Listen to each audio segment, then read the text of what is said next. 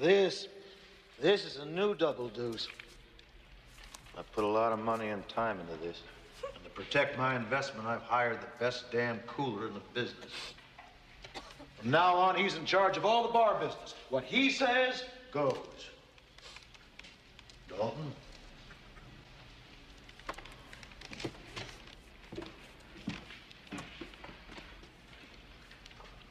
Morgan, you're out of here. What the fuck you talking about? You don't have the right temperament for the trade. You asshole! What am I supposed to do? There's always barber college.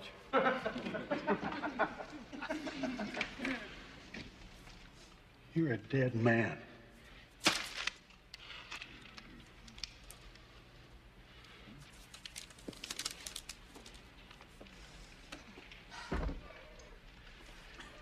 You're out too. We're selling booze here, not drugs. Thank you.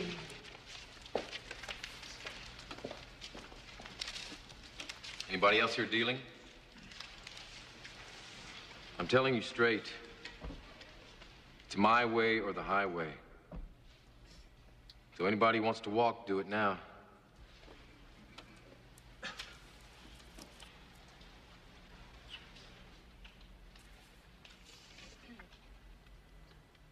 All right. People who really want to have a good time won't come to a slaughterhouse.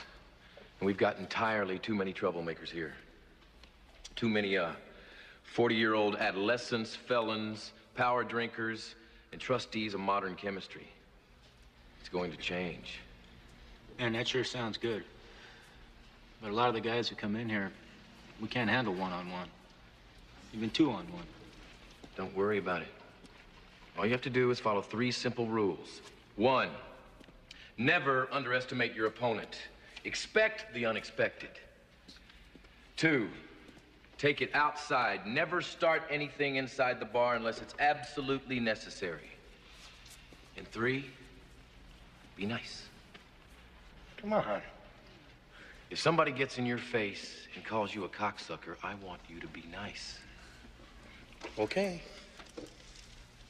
Ask him to walk, but be nice. If he won't walk, walk him, but be nice.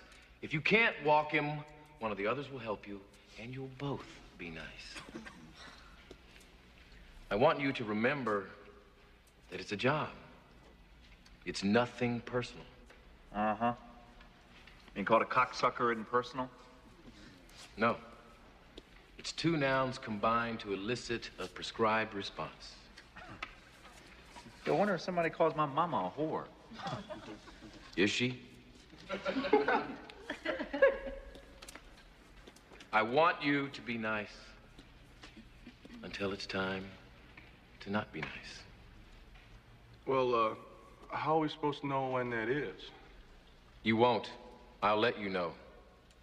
You are the bouncers, I am the cooler.